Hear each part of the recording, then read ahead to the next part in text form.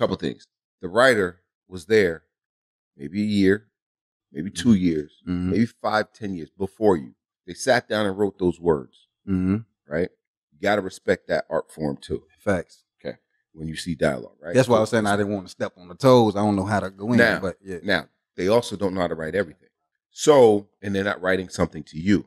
There has to be a balance in raising yourself to the level of the work, the language, and the words, and also bringing yourself to it to where you can kind of like make it yours. Yeah. That's going to come with experience. 100%. Right? You got to see a variety of different writing. Yeah. You got to read a variety of different stories and texts and writers so that you get an idea of like what's heightened language, what's heightened behavior, what's good writing. Yeah.